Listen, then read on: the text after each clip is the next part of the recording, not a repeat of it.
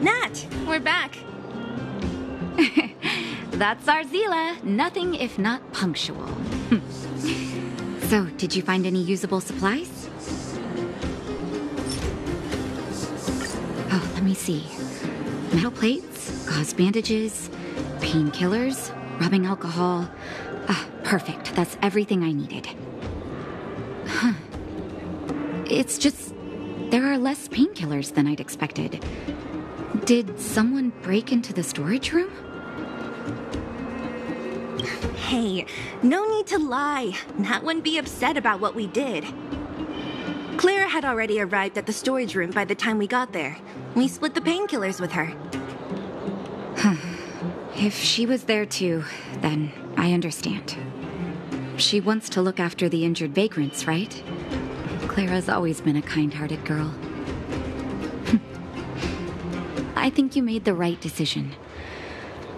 Still, it means I'm going to have to draw up a detailed dosage plan. Hey, don't worry. I'll help you.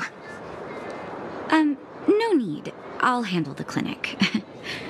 I assume you three have more important things to be getting on with, right? Oleg will be waiting, not to mention your two companions.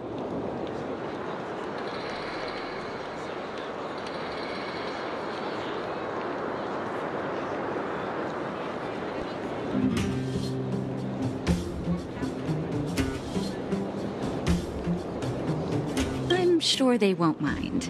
They seemed in good spirits. I bet old Oleg wants to talk about Svarog. We should get going. Sorry, Nat. We'll have to leave the wounded to you. Oh, no worries. I hope things go smoothly.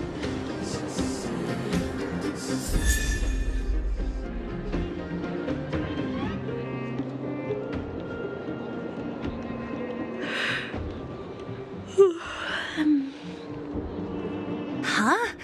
Tired already? Aren't you? We didn't get any rest last night. You're gonna have to step it up, you know. My record is 6 days, no shut-eye.